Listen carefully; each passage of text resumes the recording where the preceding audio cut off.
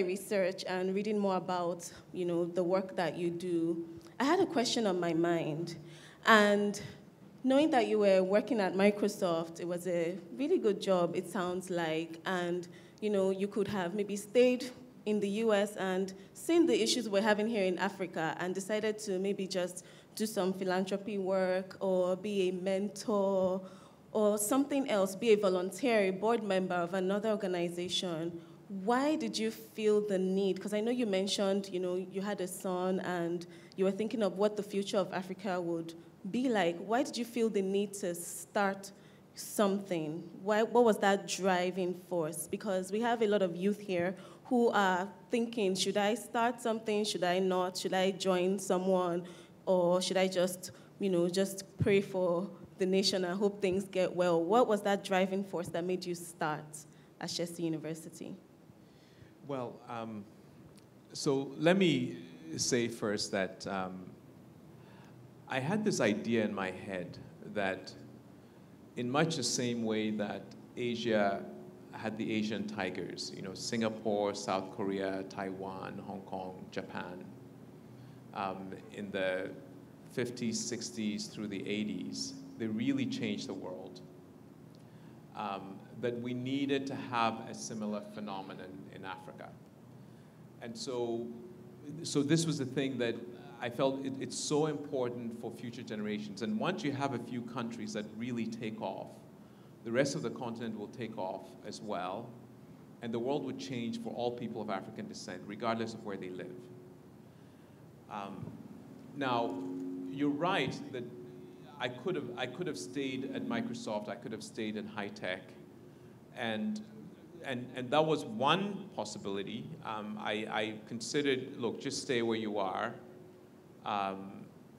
continue to do well financially, and one day donate to somebody to go deal with the problem.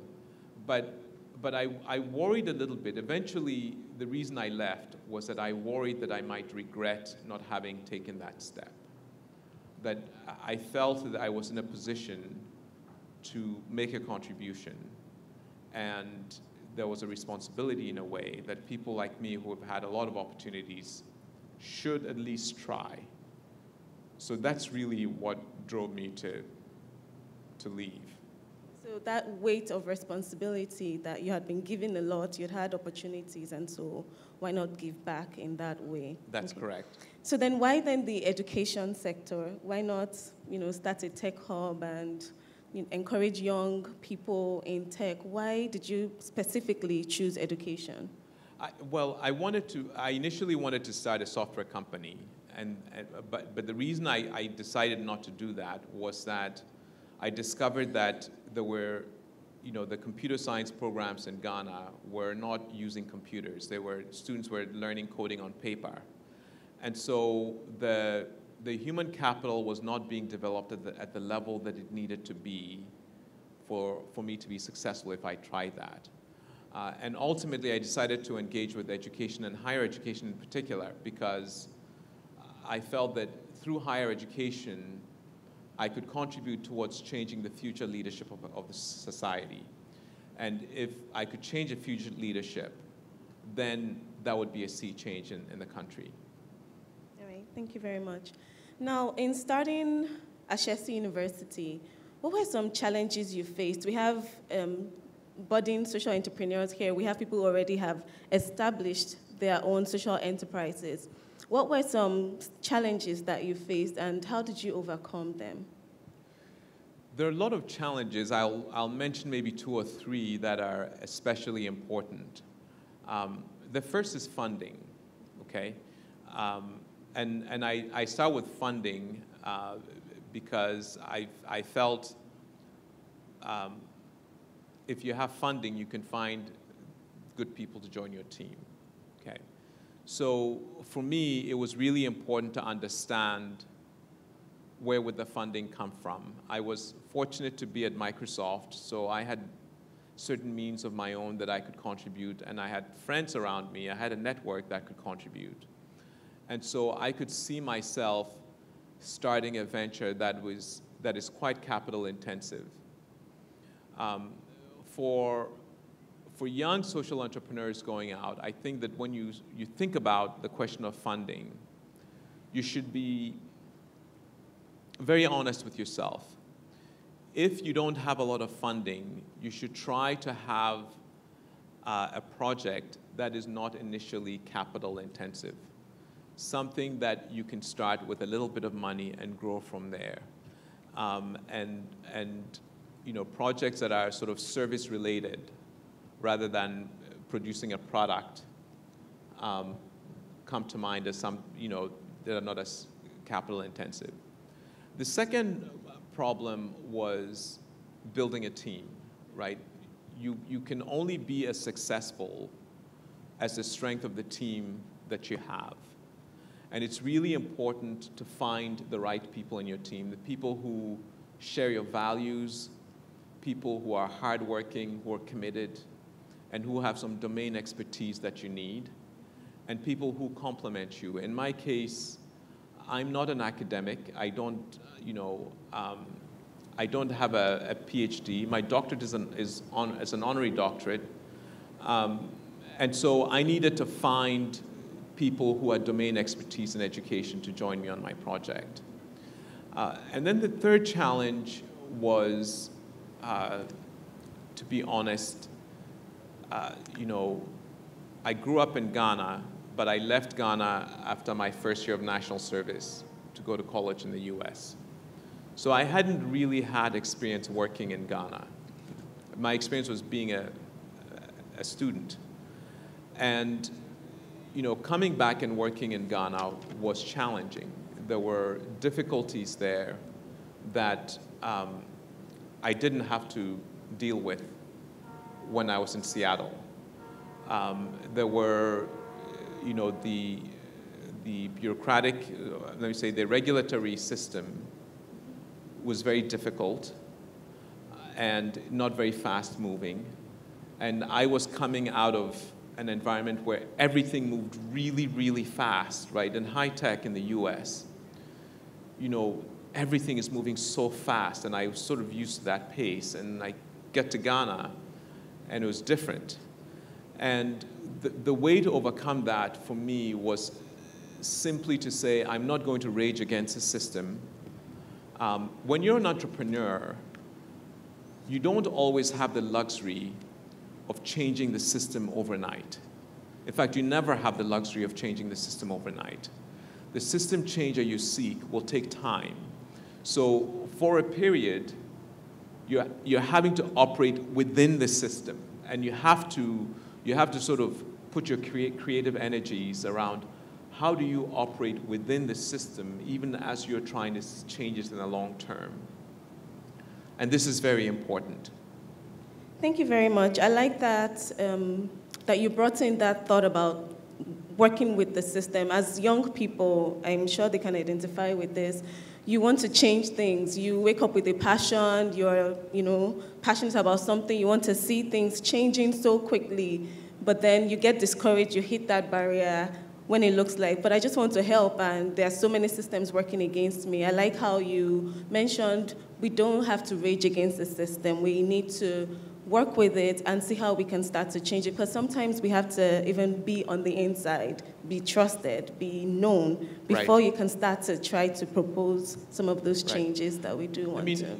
The one caveat I would add is that there are certain things that we refuse to work with the system on, and those are things that have to do with ethics, integrity, corruption. For me, the analogy that I use is that it's like you're a tree, right? A tree has three or four main components. There's the root system, there's a trunk, and the branches, and then there are leaves, right? Your values, what you stand for, are like the root of the tree. If there's a storm and the root moves, then you know that the organism is about to die. It's about to fall. But in a storm, a tree can lose its leaves. The branches can sway and bend. Even the trunk can move a little bit. And so the thing that you have to try to understand is, your values have to be rock solid. That you have to be very clear about what it is that doesn't move, and what is it that can move, and what is that must move for your organization to survive. Thank you very much. I think that's very well taken. Values are very important, and knowing what you stand for, eventually people start to know that that is what you stand for, and hopefully they don't try to propose some unethical things to you. Right. Right. So the MC mentioned the meaning of Ashesi, which is beginning in Fanti. Why that name, Ashesi? Why did you, and how does it tie into the vision of Ashesi University? Right. So when I decided to leave Microsoft, in order to manage my fear, I went to business school because I figured I'd go learn. This is the analogy I gave you about you have to go read about the mountain, right, before you try to climb it. I decided to go to business school, and while I was at business school in the Bay Area, I had a few requests for me to return to high tech. The folks at Microsoft asked me like 2 or 3 times if I would come back, and there were some other companies in the Bay Area that approached me. And to be honest, I was tempted. I was worried. And then one day I read the words of Goethe, German playwright. And it said, whatever you can do or dream you can, begin it. Boldness has genius, power, and magic in it. Begin it now. So I typed those words up and I put them on my mirror so I'd see them every morning. And one day I got called by a company that wanted me to pursue a job there, and I said no. I'm planning to go start this university in Ghana. And that day, that moment, I said, wow, I'm really committed. This is the beginning. So I suggested to my co-founder, we should call this university The Beginning in an African language. And she liked it because she also felt that it's a name that would remind future managers that they should treat every day, every year as a new beginning. And she also felt that this institution would, in fact, represent a new beginning for the students who come there. So that's how we chose the name. Okay, that's very inspiring. Thank you very much. I'm sure that the audience has questions. Do we have anyone who has a question for Dr. Awuah? Any questions before I go on? Okay, so we have a question. I'll have one of my colleagues get the question, and then we'll continue the conversation. So you've worked with a number of young people. I sit here as a young person who is passionate about social transformation, as well as someone who works in an organization where we're equipping young people to build their passion for social change. But what are some challenges that some of your young people have faced? They come to Ashesi, there's this campus where there's, that culture of ethics and values and respect for diversity and inclusion. And then they go out into the world, into their different countries. What are some of the challenges that your alumni have mentioned that they have faced as young people in the social space? Well, many of them have faced some of the same challenges that I talked about. How do you find funding? And how do you sort of navigate the system? They've faced challenges around corruption, where there are people that are demanding bribes in order to get anything done, and all of that. The way we've approached that to help our students cope when they graduate is that we actually simulate some of these situations as part of the curriculum. And the idea is that if you're training a pilot, they go in a flight simulator, and because they've practiced, when they actually confront the real problem, they know how to navigate. And so we have a course called Giving Voice to Values, where we throw all these cases at them, and then they have to role act how they will deal with those cases. And often when they get out into the real world, they find that that is very helpful for them to navigate. With the issues around funding and building a team, they're employing different strategies. I know of some of our alumni who have, even though they have a project that they want to do themselves, they've gone and worked somewhere else for a while, and then they start the project as something that they do on the weekends. And then as they're building their network and building their capital, they then eventually switch full-time to the project. And then the other is, just family and friends initially to get started. You show results. And as you show results and build credibility, you get more funding. So there's just this very tricky period where you have to somehow execute on a shoestring and show such excellent results that the people who have the funds to give you trust you to give you the funds to do the work that you're doing. Thank you very much. I like the simulating the situations for them, putting them in that scenario, making them understand what is waiting for them out there, so to speak, and then preparing them for it. So from your talks, I gather a lot about preparation. Right. Preparing your mind, preparing the students, preparing people who are working with you. So here we have different people here. We have the private sector represented here, our sponsors, Union Bank. We have other private sector players here. We have development partners. We have the young people. We have public sector officials. How can we collaborate more to support young people to be able to grow their passion for social transformation?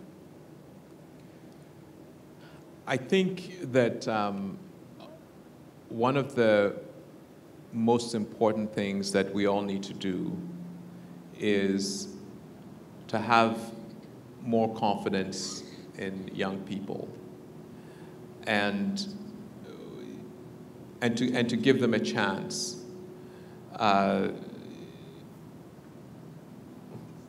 When you're young in Silicon Valley and you go to a funder, they don't hold that against you. In fact, they sort of celebrate the youth. I know when I started at Microsoft, I was in my 20s, and I was working on projects with people from IBM who were much older than I was, and who took me very seriously.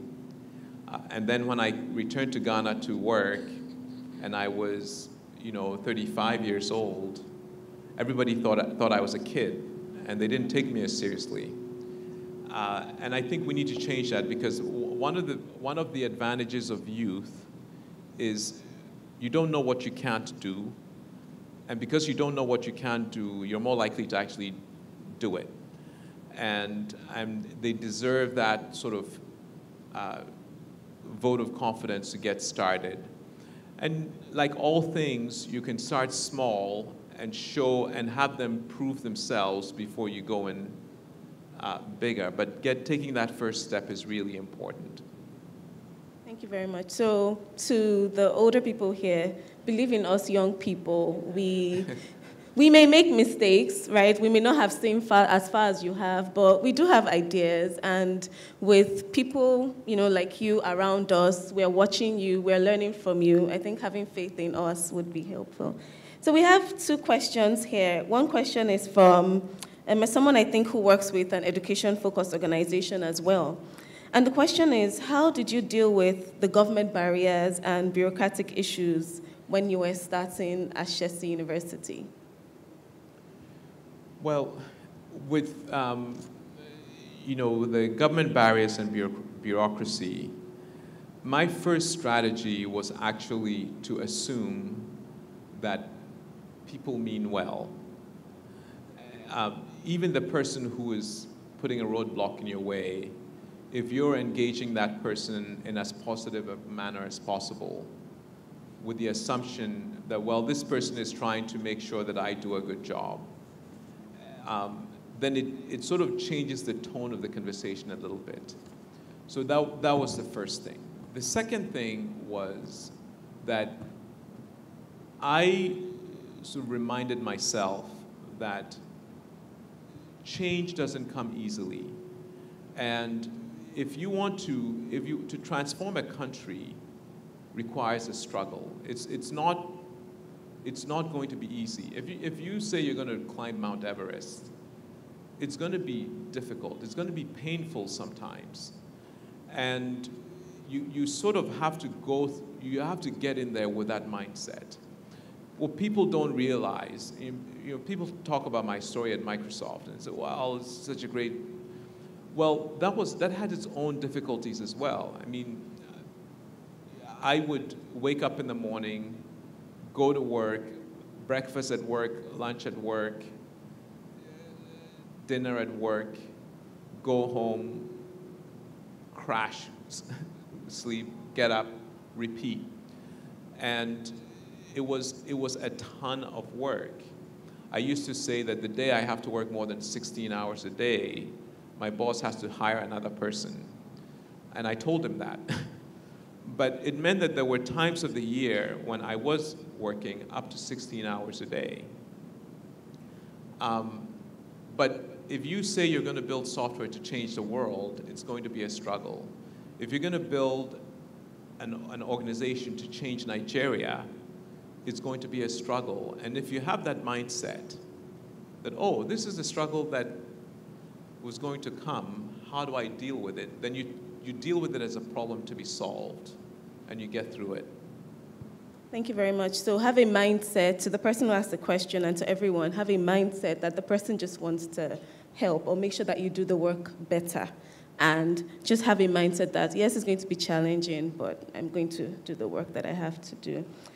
Thank you so much, sir, for your time. What final words of wisdom would you share with us young people on how we can better, ignite our passion for social transformation?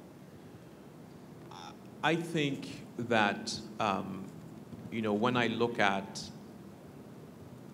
some of the changes going on, the demographic growth in Africa, and, even today on the continent, and I grew up in Ghana, in my lifetime, there has never been a better time to be living in Africa than today.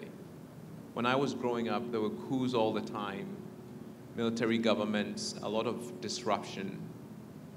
And those days are past in most countries on the continent. And so there's been a lot of progress made. There's still a lot of work to be done. But I think that if we do that work well, Africa is where the action is going to be in the world economy if we do our work right. And so we need to proceed with that sort of mindset and that vision that, the Chinese, the Europeans, the Americans are all going to want to do business in Africa. And it is a real opportunity for us. And if we move forward with that mindset that we're going to make this the place where most of the world's wealth is going to be created, or a significant amount of the world's wealth is going to be created in the next 30 to 50 years, then we execute differently and we're able to actually take advantage of that opportunity. Thank you so much. So Africa is where the action is right now, and so we are blessed, I think, to be Africans and to be here at this time. Thank you so much for your time. We really appreciate your time. We appreciate your words of wisdom and all that you've shared here today. Thank you so much. It's a pleasure. Thank you.